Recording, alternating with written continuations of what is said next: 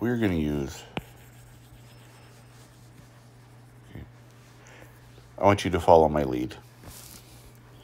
Okay, so the first thing we're going to do is write our given. So that's going to be 0.475 liters. Okay, and then we do train tracks, and so we're going to,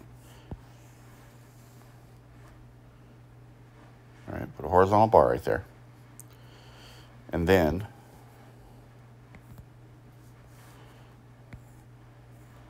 we're going to create a vertical bar there. All right, so now we know that 1 liter, okay, we're going to put our conversion in there.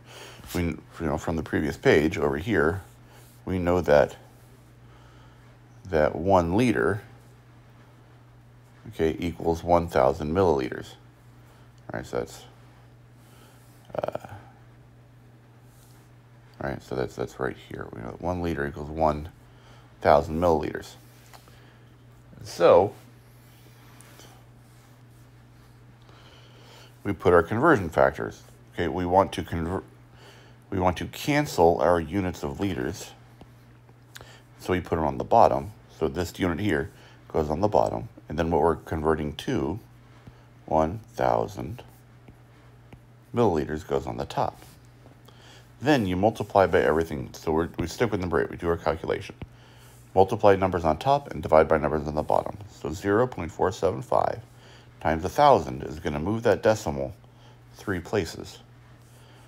Okay, and we divide by 1 liter on the bottom, which cancels that unit, which gives us 475 milliliters. Okay, so we're going to do the same thing down here. Your teacher tells you that you need 230 centimeters of string for a project. Your ruling only measures in millimeters.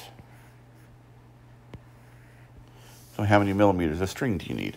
Well, we write our given, 230 centimeters, 230 centimeters, and we draw our train tracks.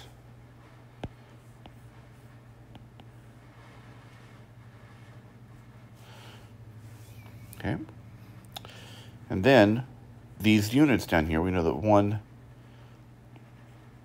centimeter, or I'm sorry, we know that there are 100 centimeters in 1 liter.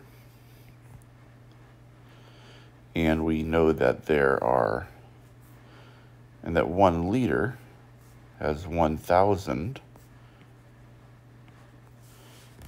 milliliters. And so our centimeters cancel with centimeters. Our liters cancel with liters.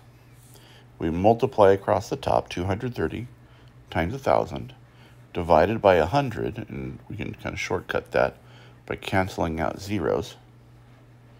All right, so 1,000 divided by 100 is 10. And so 10 times 230 is 2,300 millimeters. I did liters, didn't I? That should have been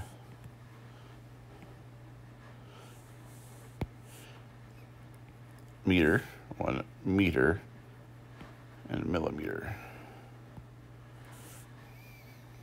Okay, and so we should measure 2,300 millimeters of string.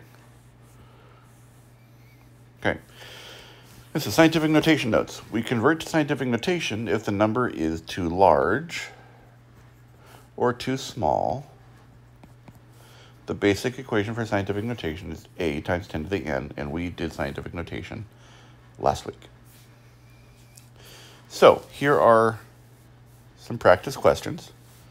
Okay, you need to take this page and staple it into your notebook, and then you'll complete the questions, because this goes on page 20. So from page 20 to 21, you should be doing these problems. So I will do the first one for you. We have a 30-gram serving of breakfast that has 0.5 grams of salt. How much salt would that be in milligrams? So for number 1, we have 0.5 grams of salt. Okay, and then we write our train tracks. And we want to find out how many milligrams that is. Well, we know that 1 gram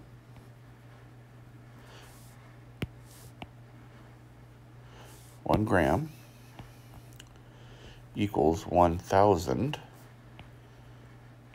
milligrams. That's the unit we want to get to. Okay, so we cancel our grams and we multiply across the top, and that equals 500 milligrams. Okay, number 2, our last example. Chase measured a line for his art project. It is 200 millimeters long. How many centimeters in the line? Okay, so it's going to be a two-step one. So we have 2. We have 200, what was that, centimeters? 200 millimeters.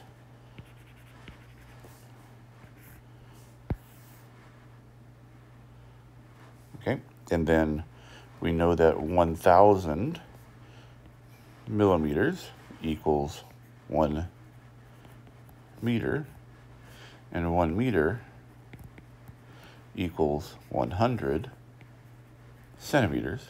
So we multiply across the top, or first of all, our units cancel, meters with meters, so we're left with centimeters. 200 times 100 is 20. 200 times 100, 20,000. And then we're going to divide that by 1,000. So cancel zeros, cancel zeros. We're left with 20 centimeters. Okay, so those are the examples, and you guys should be able to use those examples to figure out problems 3 through 16.